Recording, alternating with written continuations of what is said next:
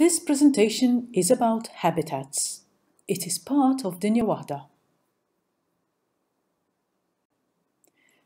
This is Malta. Inside our three islands, there are many different kinds of places for nature. These are called habitats, and inside a habitat, plants and animals live. In this picture of our islands, which is the biggest habitat you can see? Got it? The sea, of course. Let's have a look at some of our habitats and the creatures and plants that live in them. There's a lot of farmland in our islands. Farmland is not all a natural habitat. The soil and the shape of the land on which the soil lies is natural. But what happens to the soil and the plants in it are controlled by people.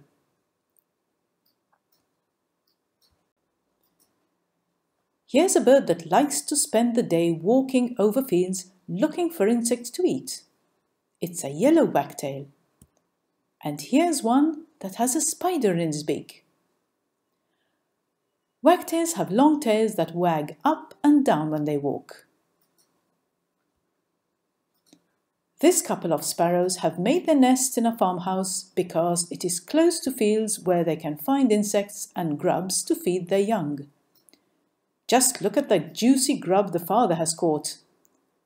We must look after birds in our fields because they are beautiful and because we need them to control insects. Between fields there is another smaller habitat. Can you tell which it is? That's right, it's the rubble walls. Rubble walls are habitats for many animals. They find food in the farmland, and at the same time they need a place to shelter. Here are three of them. Hedgehogs spend the day inside the wall and come out at night. Skinks do the opposite. They sun themselves on the warm stones of the rubble wall and slip inside when there's danger and at night. Snails come out when it rains, and they hide from the sun when it's hot because they need to be wet all the time, so they just stay in the cracks between the rubble walls. Here's another habitat that's very important for nature. Sometimes farmland is not used and wildflowers grow instead of vegetables. These small pockets of land are very important for our bees and all the other pollinators because wildflowers give them pollen and nectar. Here are some common wildflowers. Aren't they lovely?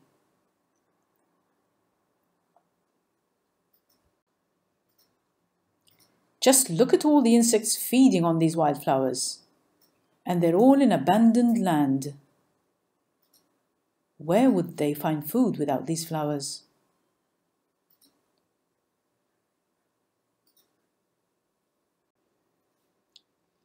Soil is a habitat that we usually forget about because it's underground. But this habitat is where most food chains start. Soil in Malta is not very deep. Look at this photo and you can see how shallow our soil is. There's a lot of wind in Malta and the soil blows away. If we have more trees, their roots will keep the soil from blowing away.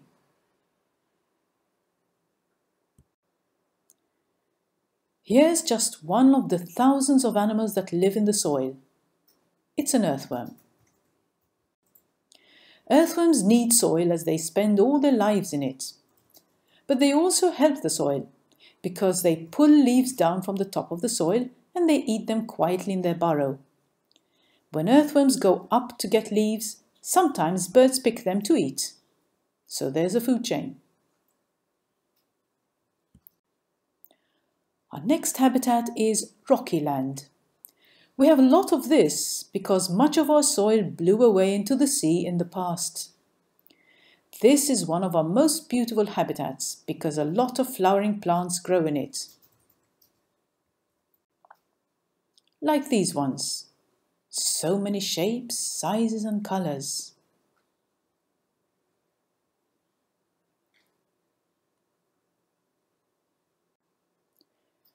Rocky Land is the habitat of the stonechat, a little bird that migrates to Malta each winter and stays in Rocky Land perched on top of a rock or a plant, looking for insects to eat.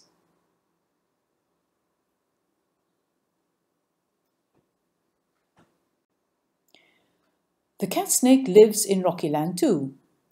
It is called a cat snake because the pupils of its eyes are slit, like a cat's.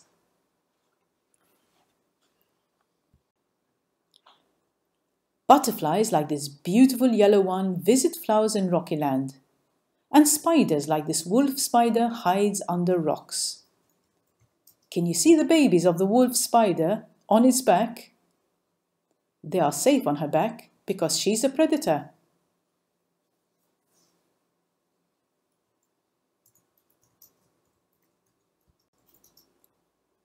Urban means built up. Even though there are many buildings in the urban habitat, we can still find nature. The sparrow is one of the birds that can live in many habitats, and it likes our ventilators because it can find food in our streets and gardens to feed its young.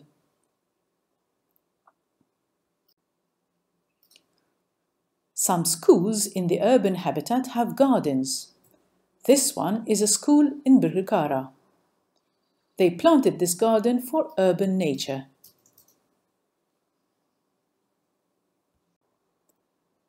Like, for example, this warbler. Here we can see the male and female birds, and they make nests in our gardens. You can see this bird quite easily if you keep your eyes open to nature.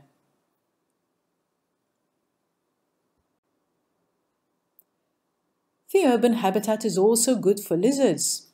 In fact, you will find more lizards in people's gardens and in parks than you will find in the countryside. Lizards eat small insects like ants, which also love our gardens. Here's one carrying a seed head, looking rather like a Father Christmas.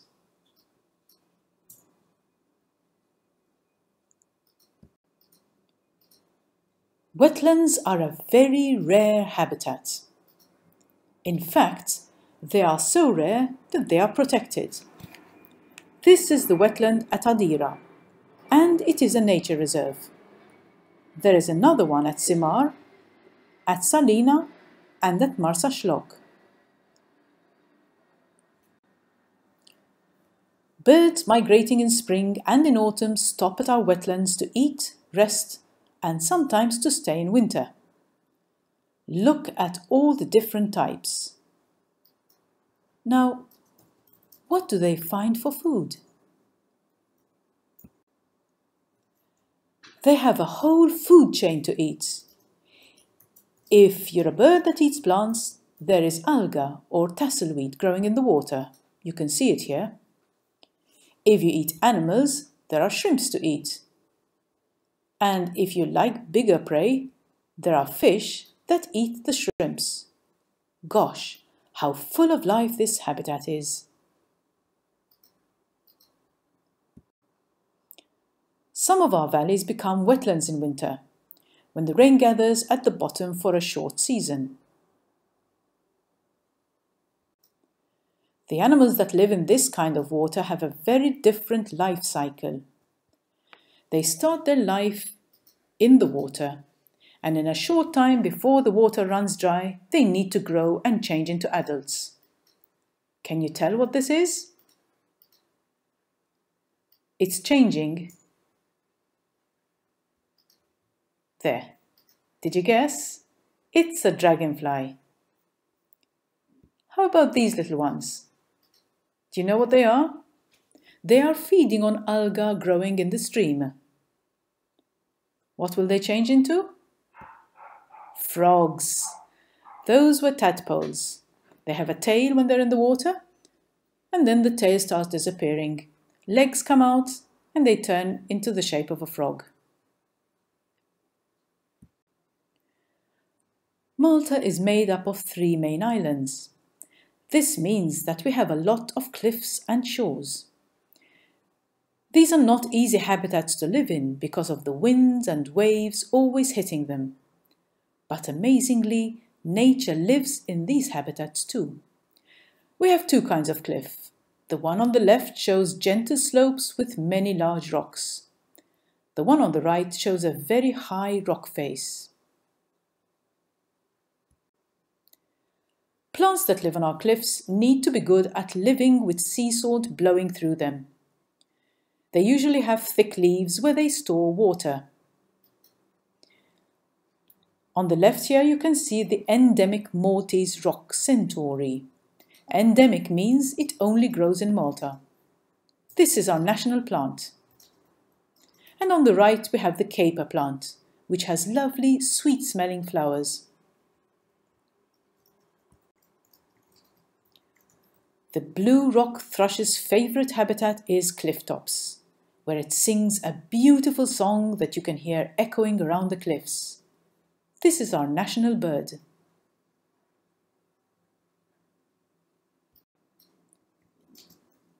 Our cliffs are also special places for the shearwater, a bird that lives its life out at sea and only comes into shore when it is nesting.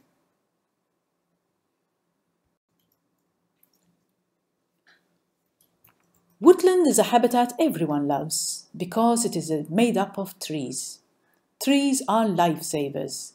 They make the air we breathe and they are home to so many animals.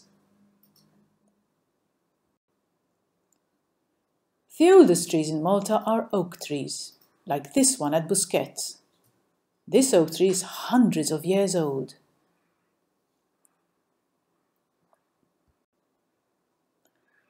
Mushrooms grow in woodlands because they like damp, shadowy places. Here are 3 different kinds of mushrooms.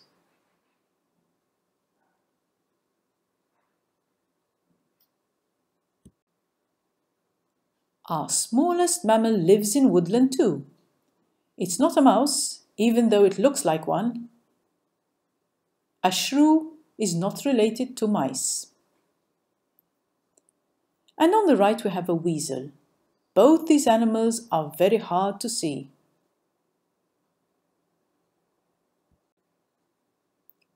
Woodlands are great places for birds. Large birds that catch animals like rabbits, like the one in the middle, and others that eat fruit and berries.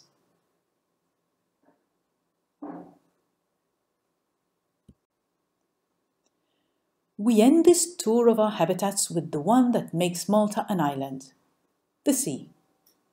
There are so many living things in the sea. Let's start with the Neptune grass. It's a very important plant to the seabed because its roots are like hooks that keep the sand in place. Many young sea animals are born amongst the blades of this grass. They can hide from predators here in its thick green carpet.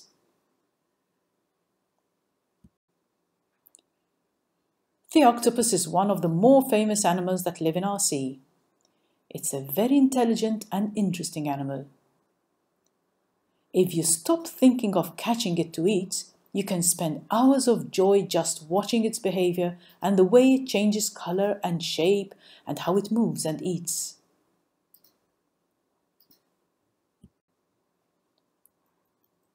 There are so many other creatures that live in the sea.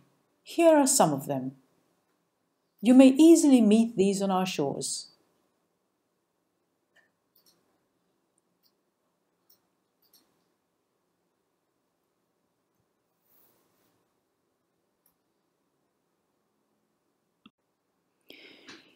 In our last picture, we look at Malta in 3 colors.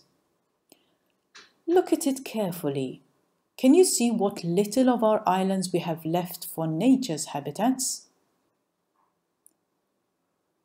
The bright green there shows that we have only 16% natural habitat left. People cannot live without nature, so let us make sure we keep all the natural habitats we have left and make sure not to build any more in the countryside. What do you think?